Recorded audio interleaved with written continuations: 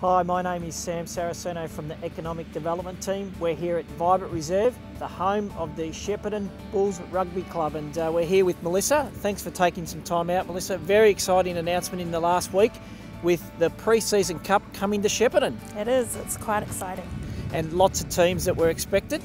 Yeah, we're expected to have about a total of 40 teams coming into town. How important is it for your club, but also more broadly for the brand of the sport?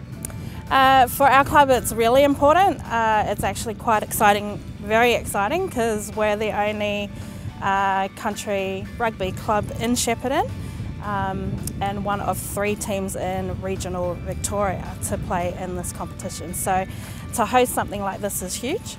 And hopefully will help us to grow the sport in Shepparton itself and within rural Victoria. Branding wise, it's big. I mean, we're no competition to AFL, but we hope we get close enough. How exciting is it to be playing at Shepparton Sports City, because it's certainly been regarded as one of the best facilities in not only just country Victoria, but probably regional Australia? It's pretty great. We're really excited to have the opportunity to play at this new facility.